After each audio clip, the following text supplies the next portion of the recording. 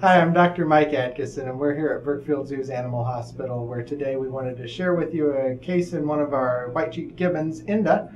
Indah's a 28-year-old gibbon here at the zoo that recently had some bleeding from her nose, and we got our hands on her for an examination a couple weeks ago to try and get a better understanding of what was going on and get some diagnostics.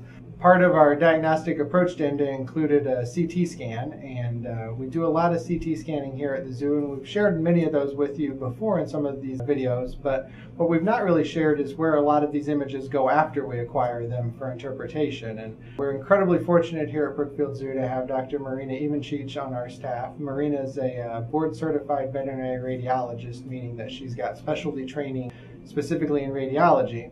Marina is actually the only board-certified radiologist to be working at a zoo with a practice entirely focused on non-domestic animals. So we wanted to share with you a little bit of Marina's approach to working through these images and the type of diagnostic information that we gain from these CT scans. Hi, I'm Dr. Marina. I'm a veterinary radiologist here at Brookfield Zoo, and I'm going to discuss a little bit more with you guys about Indah, our white-cheeked gibbon, and her CT findings.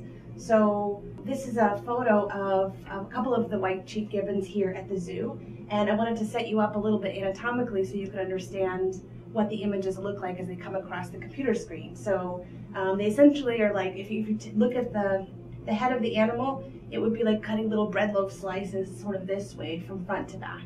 And the pictures face you, so the right side of the animal's face is on the left side of the screen. So here, in this picture on the left, you can see her canine teeth on the top and her nose here. And then as we scroll backwards through the images, you can see some of her other teeth. There's her tongue, a tube that we use to help her breathe while she's asleep. And here you can see that there's an asymmetrical finding. So in the left side, this is her maxillary sinus, and it's full of what we call soft tissue attenuating material, when it should be air-filled and black like this one on the right. So that was an abnormality that we were concerned about on her initial CAT scan. And so we wanted to know more information as to whether that is fluid that's sitting in that sinus, is that tissue, or something potentially aggressive that we need to be more concerned about. And really the best way to get information about what's happening in that area is to put a small needle into that space and to sample whether that's fluid or tissue. Okay, so here on the right side of the screen, we have a second CT scan that we performed as a recheck 2 weeks following the first one. You can see that there's actually soft tissue attenuating material in both sides now, whereas previously we only saw it in the left and not on the right.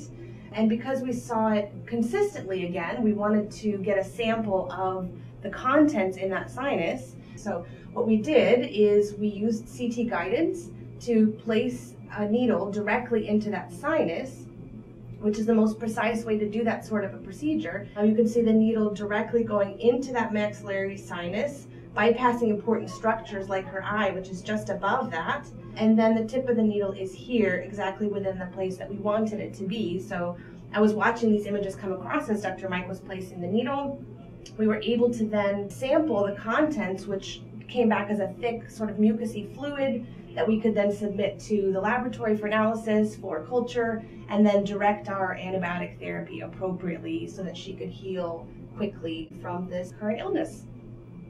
So as you can see, having Dr. Marina here on staff is just a really tremendous asset for the level of clinical care that we're able to provide for our animals. Being able to perform this type of procedure under CT guidance with Dr. Marina's input as we go really makes this a very safe procedure for our animals and gives us incredible diagnostic information that we can use to direct our treatments. In this case, we got a great bacterial culture from Indah that has allowed us to direct the appropriate antibiotic treatments and improve her condition. So please be sure to stop by Tropic World the next time you're here at the zoo, and make sure you say hi to Indah, and we hope to see you soon.